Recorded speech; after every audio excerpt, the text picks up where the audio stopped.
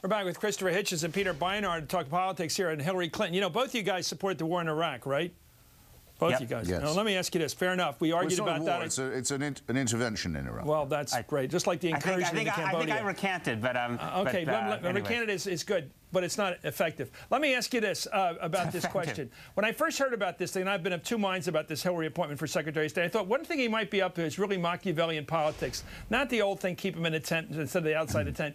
But he may have to cut a deal in the Middle East. You're bringing in Syria, cutting some deal where Syria separates itself strategically from Iran.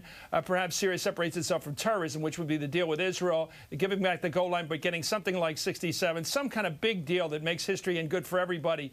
But the only way to do that, if you're going to be a little bit tough on Israel, is to have somebody who's a little bit to your right. You start with this, Christopher. You really know the region. Somebody a little bit to your right, a notch or two to your right on the issue of Middle East politics. Hillary would give him cover in such a deal. Is that the Machiavellian piece here? Well, now you make me think about it. I mean, her speeches in favor of the intervention in Iraq were pretty good because she had followed what her husband and Vice President Gore had been saying and doing about Iraq. She knew that the case that the Baathists were linked to al-Qaeda, that they were dicking around with weapons of mass destruction privately, and so was a very strong one, stronger than most people still believe. And her vote was a more impressive one for that reason. She's been very, very, very, very uncritically pro-Israel, though, at all times. Well, is that helpful to him? That pro-Israeli, does that help him cut a deal that's never going to make everybody happy? We know any Middle East deal is unpleasant, to put it lightly. It's also a security threat. Every deal where you give an inch of territory away makes your security that much more difficult. In fact, your existence more perilous. So does he help her in that regard, if that's what he intends to do, make history in the Middle East? Yeah, is that the plan? I, so. I don't know what the plan could be, Peter, if it's not that. Why else put her aboard? Well, I actually think that he may well think that she's a very smart, tough, competent person. But I also agree that you make a good point. I think it's probably less relevant with the Palestinians right now because it's simply hard to imagine a deal with Hamas. But vis-a-vis Syria and Iran, I think there's a reasonable point to be made. Fatah.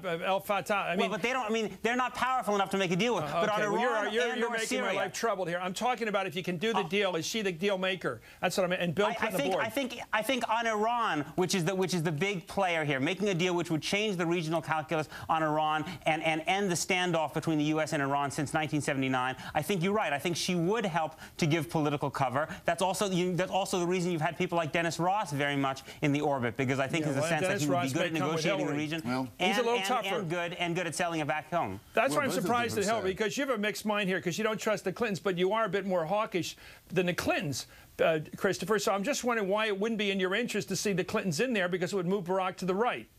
Maybe. Well, on the crucial issue, Christopher, that we've all been afraid of for years, that a messianic regime, a fanatical regime, will get hold of apocalyptic weaponry.